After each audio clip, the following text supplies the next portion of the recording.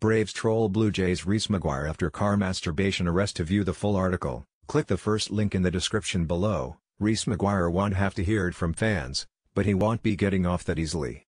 After the Blue Jays catcher was revealed to have been busted for allegedly masturbating in his car outside a strip mall in February, he was trolled on his way to the plate Thursday night in Atlanta. The Braves organist, known for coming up with creative walk-up songs for visiting hitters, played Michael Jackson's Beat It as McGuire came to bat in the third inning. Blue Jays Reese McGuire, arrested for indecent exposure in parking lot. LOTMcGuire was at least spared from having to take any slack from fans as ballparks remain empty due to COVID-19 restrictions.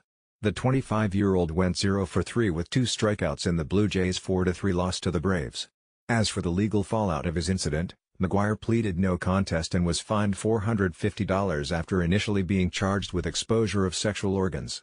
Reese McGuire won't have to hear it from fans, but he won't be getting off that easily after the Blue Jays catcher was revealed to have been busted for allegedly masturbating in his car outside a strip mall in February. He was trolled on his way to the plate Thursday night in Atlanta. To view the full article, click the first link in the description below.